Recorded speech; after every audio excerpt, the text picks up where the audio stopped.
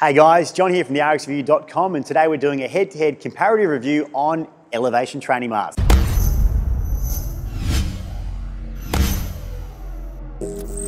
As you know, there are two elevation training masks on the market at the moment. We've got the 1.0 and the 2.0. Now, we've had a lot of emails come through in recent times asking us which one you should buy, whether it's the 1.0 or the 2.0. So we thought we'd do a head-to-head comparative review on both of them.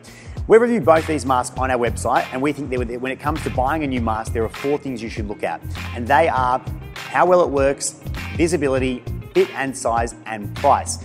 Let's start with the first one, how well it works. Now look, both of these masks do a great job of restricting your breathing and controlling how much oxygen comes into your body. So they both get a tick for that one. But when it comes to which one does it better, the 1.0 wins. Not by much, but it does win.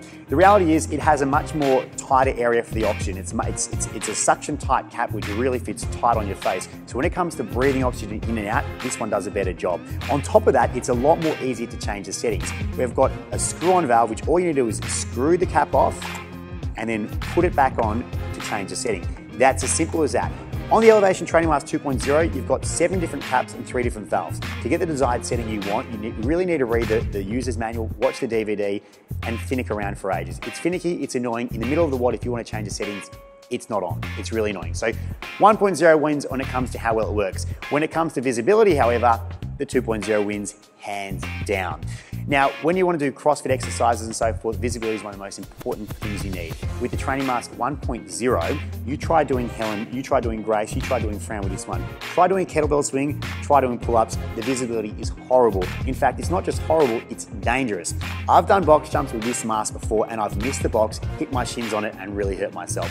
So when it comes to visibility, there's no doubt this one is not just annoying, it's haphazardous. 2.0, however, as you can see, you've got complete visibility. When it comes to CrossFit workouts, Jiu-Jitsu, MMA, this thing wins hands down. Third point, fit and size.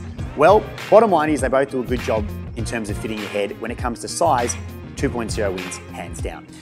As you can see, this thing is huge. It's also embarrassing. When you're running down the track, you're gonna get a lot of eyes look at you. It's annoying, it's big, it's large. You can't just put it in your back seat, you can't put it in your back pocket. It's huge. 2.0, it's convenient, perfect size, not as embarrassing when you run down the street, and you've got your visibility there. So all up, fit and size, 2.0 wins. Third point is the price. Now, remarkably enough, and I'm surprised as well, this is the newest and the most updated model of the Elevation Training Mask. However, it's also cheaper than the original.